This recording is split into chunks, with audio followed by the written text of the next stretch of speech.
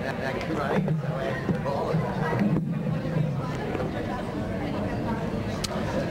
afternoon. Can you hear me? Yeah, okay, good. Good afternoon. My name is George Michel, and I'm the head of the psychology department here at UNCG.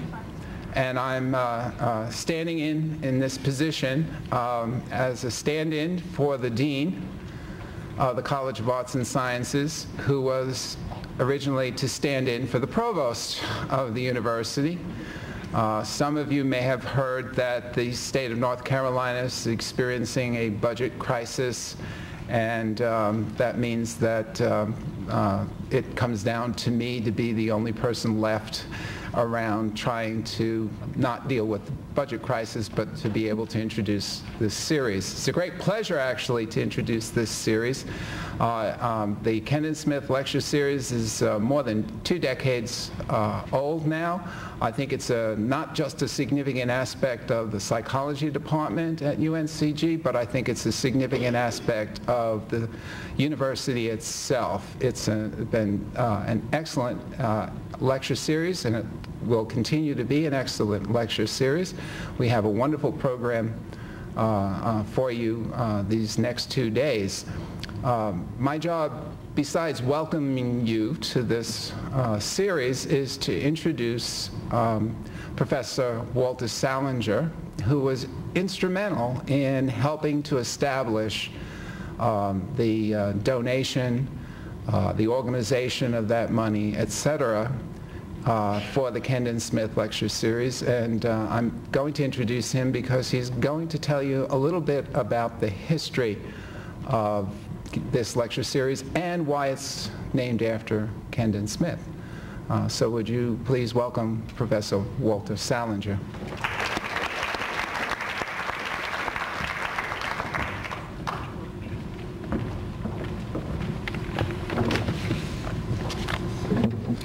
So, hello, I'm Walter Salinger.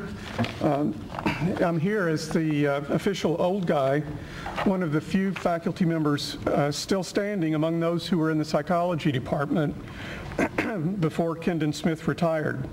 I've been asked to say a few words about him and about how and why the Kendon Smith lectures were endowed.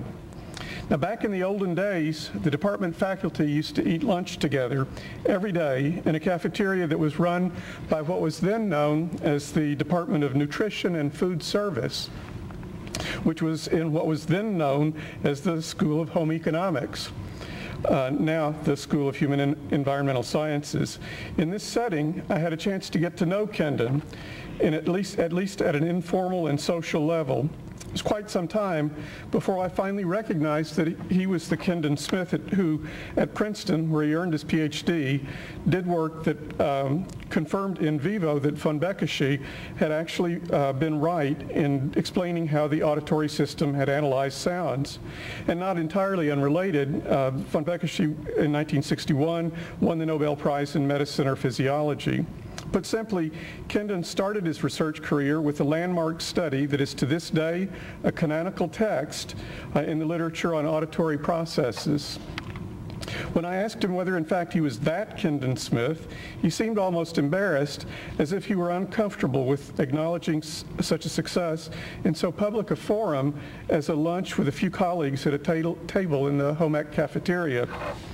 Now, before I came to UNCG, Kendon Smith had been the head of the psychology department, overseeing its transformation from a component of the School of Education to an independent department in the College of Arts and Sciences. He stepped down in the mid-60s as part of the process that led to the creation of our PhD program. By the time I had arrived, he'd had an extraordinary scholarly career and had graduated to dealing with the larger and more intractable questions in psychology, having recently published a major book, Behavior and Conscious Experience, a Conceptual Analysis. Uncommonly modest, he wasn't one to talk much about what he was doing or thinking. However, he was very earnestly interested in the scholarly activity of his colleagues. He had a wry, dry sense of humor and a deeply skeptical, analytic, almost clinically dispassionate approach as he assimilated one's responses to his questions. He was remarkably, at the same time, quite gentle in his manner. All this despite suffering for many years from a chronic painful bone infection in his lower leg, one that finally led him to have his leg amputated. I believe it was this unusual combination of personal and scholarly attributes that led to his having been named an alumni professor and ultimately to the endowment of the Kendon Smith Lectures, the later occasioned by his retirement. And here's the story how the Kendon Smith Lectures came to be endowed. Janice Balcom, the woman who endowed the lectures, had been a student at UNCG back when it was still the women's college. Subsequently, having married well, she had enjoyed a prosperous lifestyle that included a Learjet, thoroughbred horse farms, and a French estate on the shores of the Mediterranean Sea. Nevertheless, the life of the mind still held its attractions for her, and she came back to school. By chance, she took a biopsych course for me and began working in my research lab. And the lab was populated by a large number of closely knit, exceptionally bright, convivial, and deeply committed graduate and undergraduate students. Stimulated by them, she decided to apply to our doctoral program to seek her degree. She was going to work under me for her dissertation. No sooner than she was accepted to our graduate program than she announced that for business reasons, her husband was moving to Dallas, and so she couldn't take advantage of her offer. And after a time in Dallas, though, she contacted me to ask how she might help support the psychology department. As there was then no support whatsoever for graduate student travel to scientific meetings to present their research, I suggested that she donate money toward a travel fund for that purpose, and for a few years she did, anonymously giving several $1,000s for that purpose. Then, while I was on research leave in France, she wrote saying that her experiences while studying as a psych student here led her to want to make a large gift to the university to support the department's work, and she asked what purpose should be specified for the gift. At that time, the university budget was dreadfully anemic, the result of a recession that, although this sounds familiar, that although it was milder than the current one, created much rougher going for the university because the then governor and president were less sympathetic to the needs of higher education than those that are currently in office. One consequence was that the psych department no longer had any money reliably available for colloquia. I explained to her how critical colloquia are for students and faculty, and she understood, but proposed instead to endow an annual lecture series rather than to fund our colloquium series.